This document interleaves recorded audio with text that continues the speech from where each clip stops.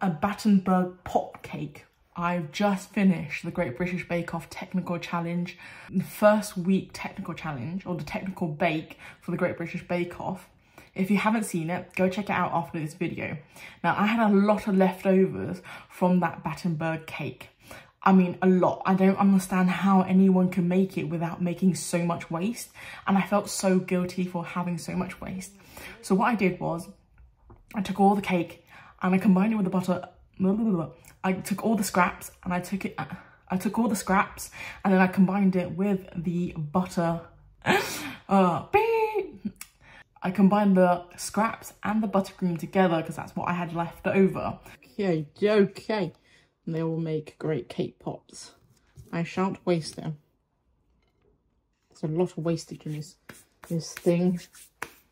I didn't really touch the marzipan. You can use the marzipan if you want. I don't really particularly like it, but I don't mind the actual almond cake. Hit and miss sometimes. Anyway, point is that after making these, which weren't a great deal, I've got 8 of these. They look great. They also look like wonton skins, if anyone like know the reference. They look like wonton skins. Anyway, so because I felt bad, I created basically, you know, the Starbucks pop cake ball things that they cover with molten chocolate, and it tends to be like blue, pink, vibrant colours. I don't have molten chocolate, but I made the filling for it. So this is something you can pop as a treat. You can also wrap the marzipan around it if you wanted to make a inadvertent Battenberg cake ball, a Battenberg pop cake.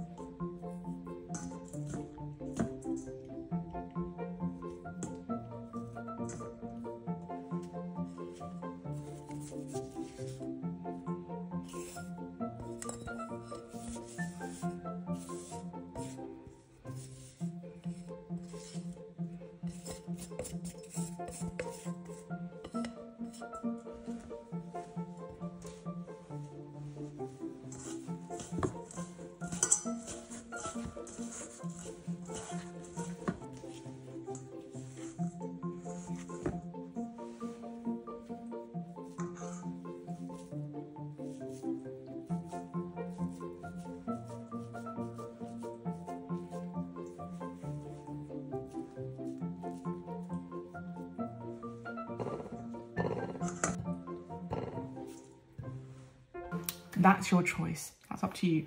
But I just made them like just raw. You know what they would be really good with, and I'm not gonna lie, dark chocolate. Dark chocolate would be amazing with this. So I do, you know, I do not recommend wasting food.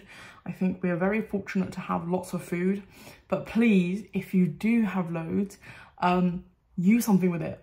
Make another dish. I would love if I had dark chocolate right now to cover these, because they would be great as a treat. And they do make a lot. I had 9 altogether. I've eaten 1. 9, yeah. So what I've essentially done is, with one batter, one recipe, and of course I will link the video here and also include any ingredients for the Battenberg and of course this down below.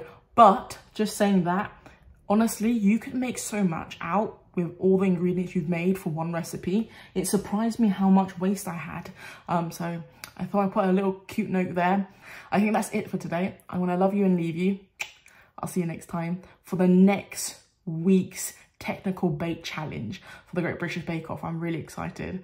I'm not too sure. I'm not too sure if it's bread week yet. Something like that. I'm going to be really intrigued. I really like bread week, so hopefully it is bread week. See you later.